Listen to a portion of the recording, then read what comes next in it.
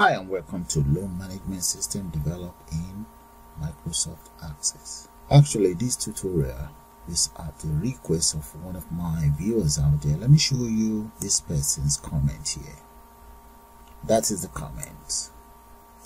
Would like me to create a loan management system, and this is my reply to this particular viewer. Great suggestion, fingers crossed. And the reply back to me was, I am waiting. Thank you for your hard work. Well, your waiting is over, my man. Right there. That is the system. And now let me show you how it works. Okay, I can either click on add new record, or you can just click on new record right here. Okay, so whichever you want, choice is yours. So I'm going to enter the loan reference. That's the loan reference. How much do we want to borrow? Let's say we want to go for about 900,000 or more there. And there, years of payments. I'm going to say that's going to be about 20 years. Okay, and interest.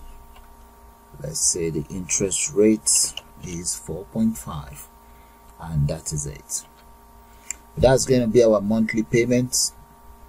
3,900, and at the end of the final payment you would have ended up paying 936,000 plus.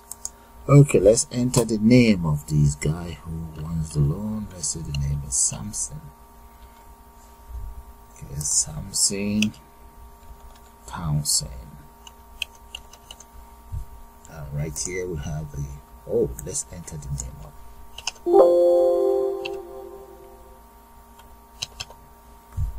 And mobile number.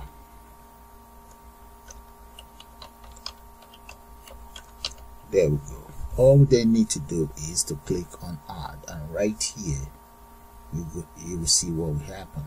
Okay, and we can just click on, if I dare click on this, all will be added in there. Let's click on save record.